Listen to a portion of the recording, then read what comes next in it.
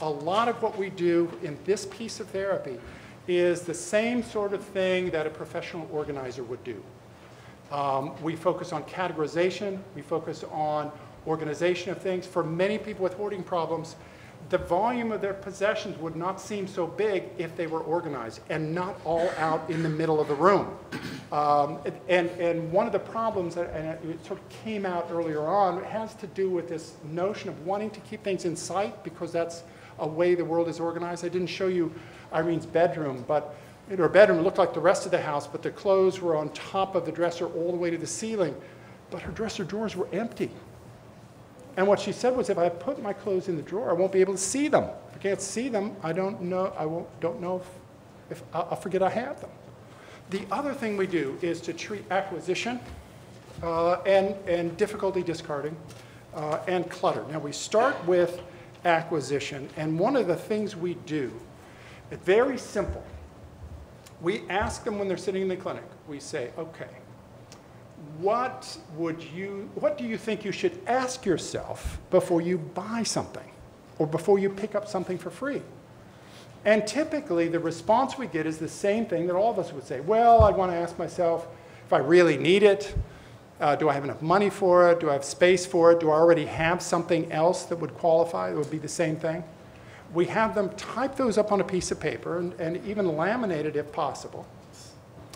And then we have carry it with them wherever they go. We say, look, you want to buy something? You want to pick up something? Just pull out your questions and answer them. And if you can answer them, then it's fine to collect this. It's fine to acquire it. Now, I know this worked because I was sitting behind a one-way mirror watching one of our groups once, and during the break, we take a break in the middle and people chat and get some refreshments, and two people stayed in the room and they were chatting, and one of them said, I went shopping last weekend, but I didn't bring my questions because I knew if I did, I wouldn't buy anything. So I know it works. The other thing we do is simply to treat the problem in a way that is similar to how we would go about teaching physical fitness. And the analysis is this.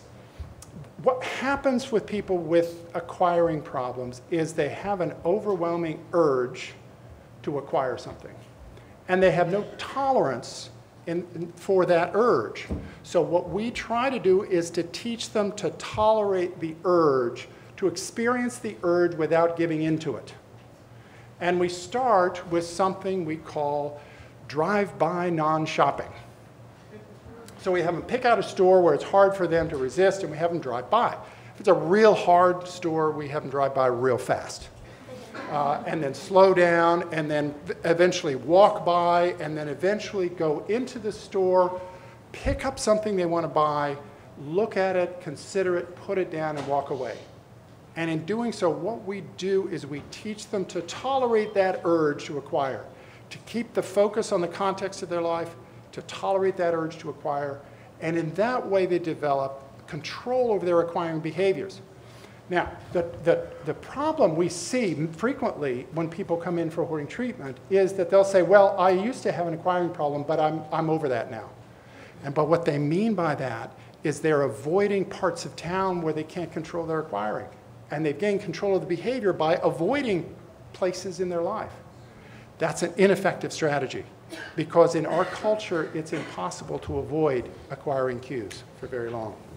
The way we deal with difficulty discarding is a little more complicated. And what we do here, we can't tell people what to think and what to believe about their possessions. All we can do is to get them to treat their beliefs about objects, their beliefs about possessions, as somehow conditional, as somehow like hypotheses. What we try to do basically is to turn our clients into scientists and to look at their behavior and their beliefs from a scientific perspective. So as an example of one of these strategies, a woman we were treating had a really serious hoarding problem. Her place was absolutely full, and we had her coming into the clinic. We'd have her bring in a trash bag with stuff in it, and then we'd have her pull stuff out of the bag, and we'd work on it. Well, one day she pulled out the top of a board game, and the rest of the game was gone, and it was kind of ratty and so forth. But she had difficulty throwing it away. And so what I said was, can you tell me what it would be like for you to throw it away? And we normally, when we do this, we teach people to rate it on a scale of 0 to 100, 100 being the worst feeling you could imagine. And so what she said was, if I threw that away, it would feel like death. And I figured death must be 100, but I don't know. I don't know how she knew either, but it was pretty bad. And then I said, well, okay, if you feel that way, how long would that feeling last? And she said, well, if I threw it away, I think that feeling would last forever. And she really believed it. It's one of the characteristics we see of these folks is this funny kind of belief that if they don't acquire something, they're going to regret it forever. And so I said, okay, well, let's go with this experiment. And she agreed. And so she put it in the trash.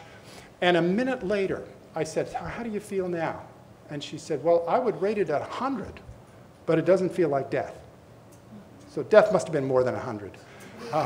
But the first prediction didn't come true, and that's important. And then I called her 24 hours later. I said, how do you feel now? And she said, well, I would rate it at about a 10.